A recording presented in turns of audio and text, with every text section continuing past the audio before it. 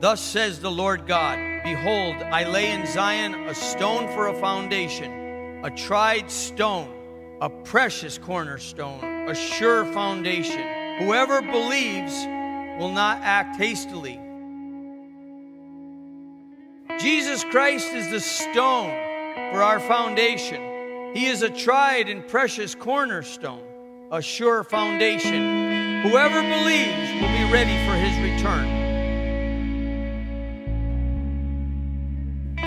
We must, by true examination of our hearts, compare what we see in us compared to the life we see portrayed in the Gospels of Jesus Christ.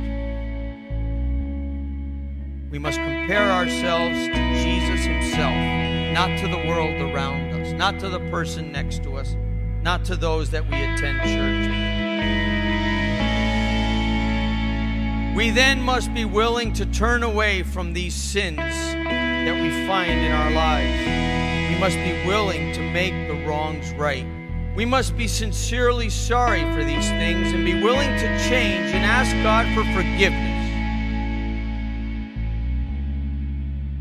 The New Testament gospel of Jesus Christ must be taken inside of us and used as a model for our new behavior. By doing what the Bible tells us, we will be enabled by God to be saved. Hear the word of the Lord. Don't you know that wicked people won't inherit the kingdom of God? Whoever believes will be ready for his return. Even the finest, tallest, most beautiful buildings cannot stand without a firm foundation. So goes the same for the Christian denominations or the individual churches or Christians themselves.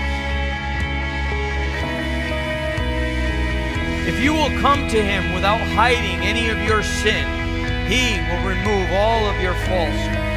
Instead, God will give you his Spirit, and you will know the difference between the living and the dead.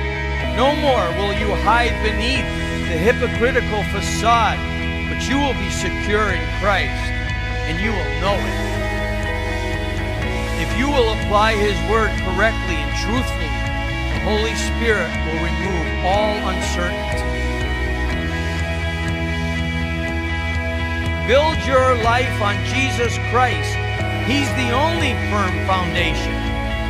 Your covenant with death then will be annulled, and your agreement with Sheol will not stand. God is saying, then I will forgive you, and my judgment will pass from you when you use my righteousness as your measuring device for what is right. That is the only sure foundation that we have. If you will give your life fully to God through faith in Jesus Christ, he will be a sure foundation that you can build everything in your life upon. He will be a sure foundation